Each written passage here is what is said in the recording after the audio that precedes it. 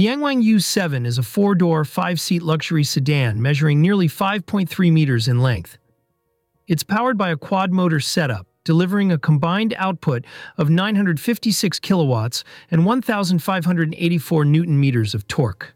Equipped with a 135.5 kilowatt-hour battery, the U7 boasts an estimated range of 720 kilometers under the CLTC testing cycle.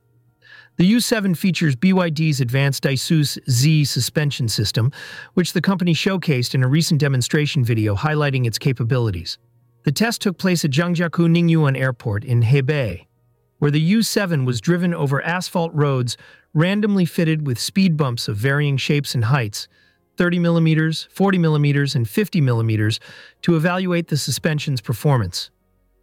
A Wing Chun master performing the stunt is on top of the car. Wing Chun is a self-defense martial art, a form of southern Chinese kung fu. He maintains his position on one leg only while U7 hits the speed bumps at 15 kilometers per hour, and DiSus-Z is trying to keep the car steady. With 4 electric motors, one for each wheel, the Yangwang U7 offers fully independent wheel control. According to BYD, the DiSus-Z suspension system can detect changing road conditions in real time and automatically adjust suspension parameters to optimize stability and comfort.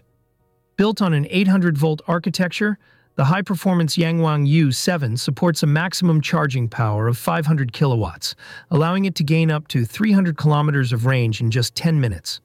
In addition to the all-electric version, BYD also plans to introduce a plug-in hybrid variant of the U7.